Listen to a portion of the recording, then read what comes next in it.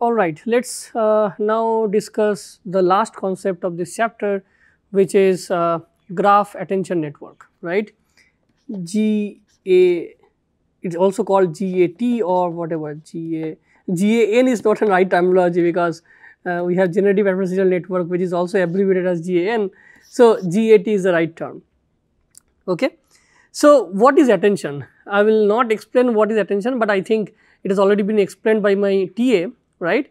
But basically in a nutshell, the idea is that attention is a mechanism by which you can pinpoint that, look, I want to give more weightage to this entity rather than this entity for deciding certain things, right. For example, let us say language, right, and let us say I saw the movie, right, yesterday and it was awesome, okay. And let us say the task is movie review analysis, sentiment analysis of movie reviews. If you think of this this review, right, you want to give more weightage to the term awesome, right, and less weightage to terms like I saw. These are generic words, right. The term awesome plays an important role in deciding whether this is a positive review or the negative review, right. Let us say another example, let us say say, I mean you take any example, let us say missing translation, right. You translate one sentence from one language to another language, right. Sometimes you want to give more emphasis to certain phrases or certain words, right, which may bring additional importance to the task. Here also in case of graphs, right, a graph sage or GCN, normal GCN paradigm, when you aggregate, right. So far how we have been aggregating. So, if you remember the equation, HVK is sigmoid, let us say GCN WK summation of HU, right, U is the neighbor of V K minus 1 in V plus BK H V K minus 1, okay. If you think of this aggregation operation, right, this is essentially mean and the weight of every component is 1 by NV, right, should be mod because it is a set, okay. And this 1 by NV is the weight for every neighbor.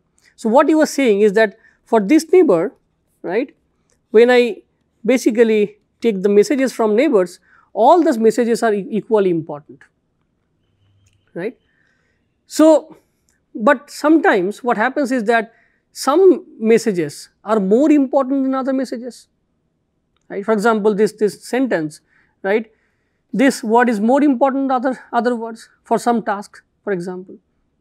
So, you also want to give weight corresponding to the edges through which these nodes are, these messages are coming in, okay. You may say that, okay, let us use the weight of the edge.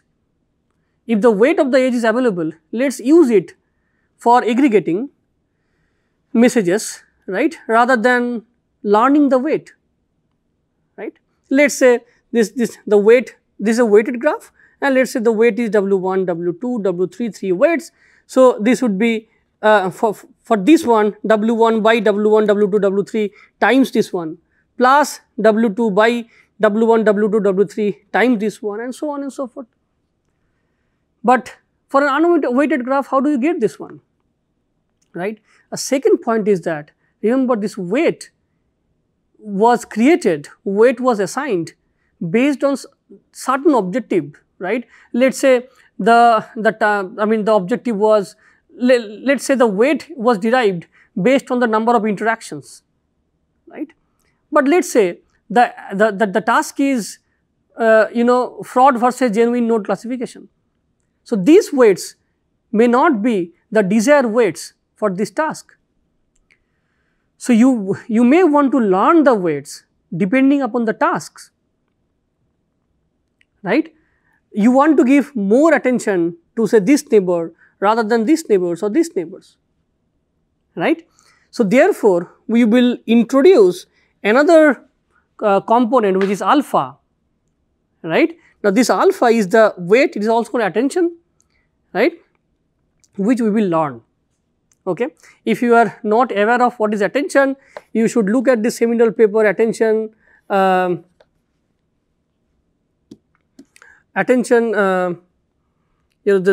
seminal paper by Vaswani, right, by Google Brain on attention network, right. Attention network, it was introduced mostly for languages, but then people basically started using it for other tasks. So, the name is attention is all you need. This is the famous paper by Vaswani, Google Brain 2017, if I am not mistaken.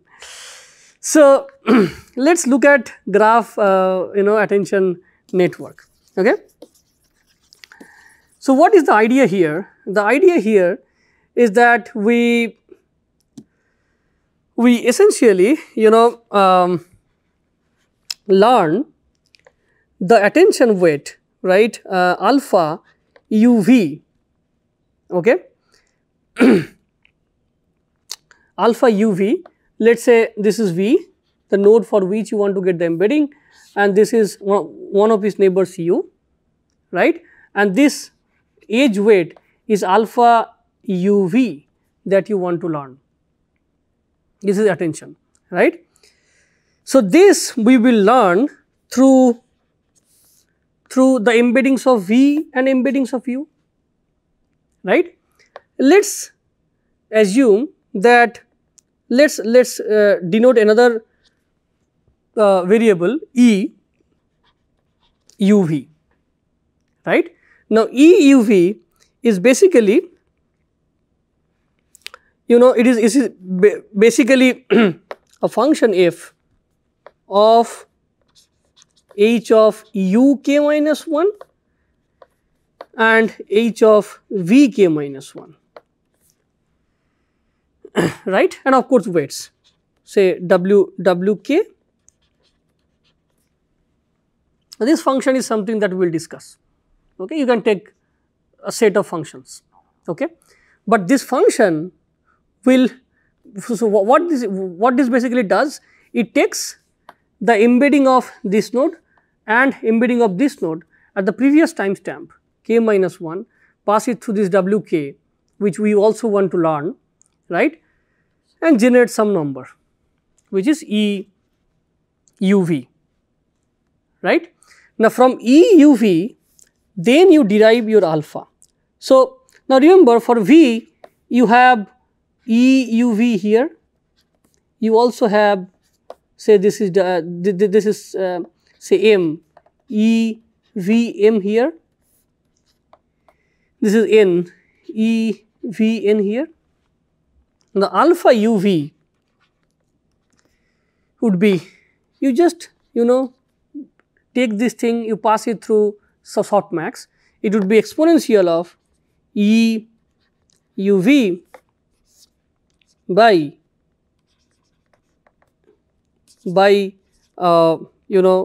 sum of exponential of e u x, right, where x is the neighbor of v, right. In this case, this would be exp of e u v plus exp of e v n plus exp of e v m.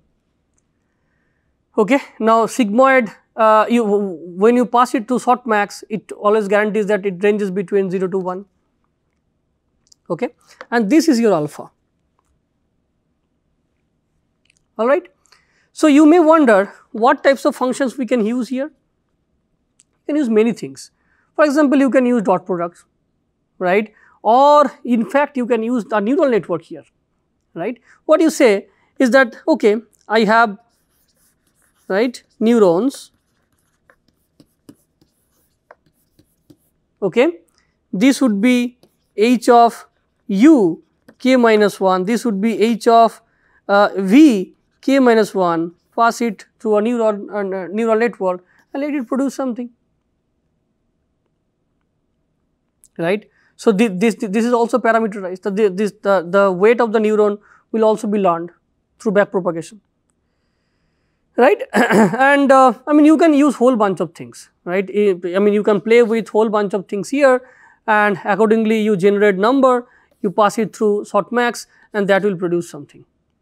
And this alpha, right, this alpha will later be used right here as you see here, okay, in this part, right. So, then your hidden state at k for node v would be sigmoid of wk, right, this one alpha, right, okay, k minus 1, w k minus 1, whatever. I mean you just, you can note this part, you can just say that okay, this is h of u k minus 1, this is normal aggregation, right. And now this is the weighted part, earlier it was 1 by nv just, right, and then you have another part here which parameter is to be b, right. Okay. So, now this is graph attention network, right. In fact, if you look at the literature these days, there is this famous architecture called transformer, which is also introduced, I mean in this paper, attention is what you need, right. The transformer model was proposed for mostly for languages, and later then and after that people also used this for graph, for you know, for vision related issue problems, images and computer vision problems. In fact, you may also have heard of something called graph transformer network, right. And this field is ever evolving. So, I mean whenever you look at recent papers published in say NeurIPS, ICML, ICLR, right, KDD, this kind of venues, you always see, you know, multiple papers on graph neural network in general. Okay. So, in short, what I can say is that this area is the cutting edge area, and that is evolving so fast that even a single lecture won't be able to cover up everything. So, I suggest that instead of just focusing on a few papers on right existing blogs and so on, you just keep track of the papers published in graph learning venues, deep learning ML kind of venues, particularly NeurIPS, ICML, ICLR, right, SIG-KDD, dub, okay, AAAI, these venues. You will see a lot of you know, fundamental approaches for graph neural network, and also lots of applications for you know, different applications using graph neural network in general. Okay. So, with this I stop here, and this brings us to the end of this chapter. So, and I think this has been one of the longest chapters so far, right. So, we have learned plenty of things, right, from traditional approaches for graph learning, matrix factorization based approaches, then we moved into random walk based approaches, then we understood the problems of random walk based approaches, particularly in the inductive versus transductive setup, and then we looked at a few examples of graph neural networks, right.